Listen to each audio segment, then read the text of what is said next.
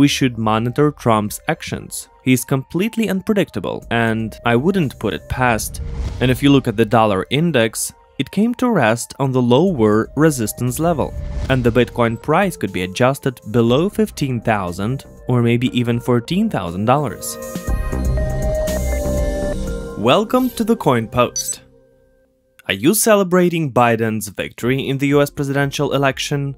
Or are you expecting Trump to make a move and turn the whole thing around? Last week was the election week, and everyone was eager to know who would come first, given the victory to Trump in advance. But the American electorate decided otherwise. So let's work together to find out what to expect from politicians, the stock market, currencies, and Bitcoin in the next few days. If you enjoy our videos and you want to help our channel, give us a thumbs up, please. It's the best you could do to help promote it. Now, let's break into the non-too-distant future and find out what to expect from the new week. Let's start. The previous week was a good one for the stock market, and one of the most profitable for investors when compared to similar bidding periods during the US presidential election. The 6% growth in a week is good indeed. And if there was a slight correction on Friday, or let's say an attempt, today before opening the markets, futures on S&P 500 show strong growth. And it can only be understood as investors' joy that the president was chosen and there won't be anarchy in the US. At the moment, the elections are not over yet, at least not until December, when the electors vote, and the new president won't take office until January 2021. The situation is Biden wins confidently, and if he still wins in Georgia, then it will be a total defeat for Trump. In the meantime, Trump doesn't think to give up yet and insists on vote recounts in a number of states, and his team is preparing lawsuits. But what we know from the media, hardly anyone believes in their chances of actually making a difference in the election outcome, and the market growth is the best proof of that, because for them, the worst-case scenario would be the absence of a clear winner. I will keep monitoring the situation in the US, and let me know, my dear audience, if you want a video about Trump's chances of remaining president, for example, at the expense of a Republican majority in the US Supreme Court. And to complete my market analysis, I'd like to say that we should monitor Trump's actions. He's completely unpredictable, and I wouldn't put it past him to change his mind and admit his defeat, and there would be a new boom in stock growth. But I believe it's gonna take a while, because he's gonna try other options first. And markets, though surging now, are not necessarily gonna show the same result this week. After all, election euphoria is fading, but problems in the economy are not going anywhere. Indeed, there's no second relief package yet, it's not even promised. And if the process remains stalled, pessimism may return to the US stock market at the end of the week or the beginning of the next one. We get going with the forecasts, and next we have currencies, after which we'll have another block of cryptocurrency market review.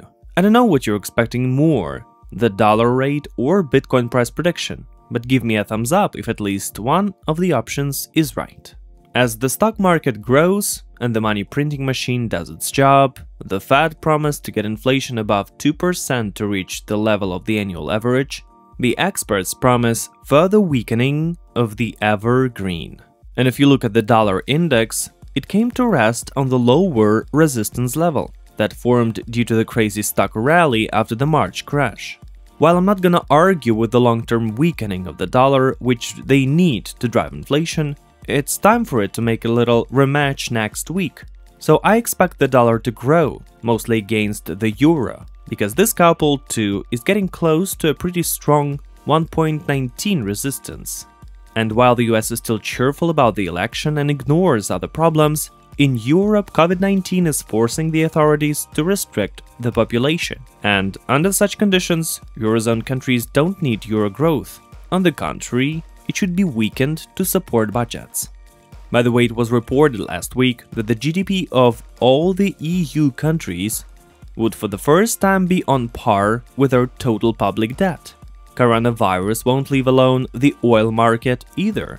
Last week, the number of cases worldwide reached 50 million, and this week there could be another 10 million infected. As a result, consumption will fall.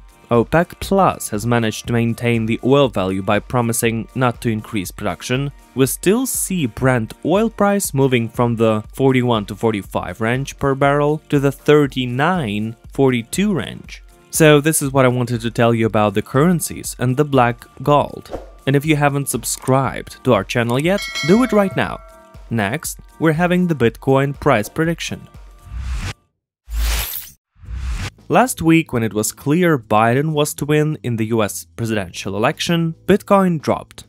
These two events were immediately linked, although Biden promised nothing bad for the cryptocurrencies and his campaign had nothing to do with it. So I think it's just a coincidence, and I look at the market as if it really needs to go into correction.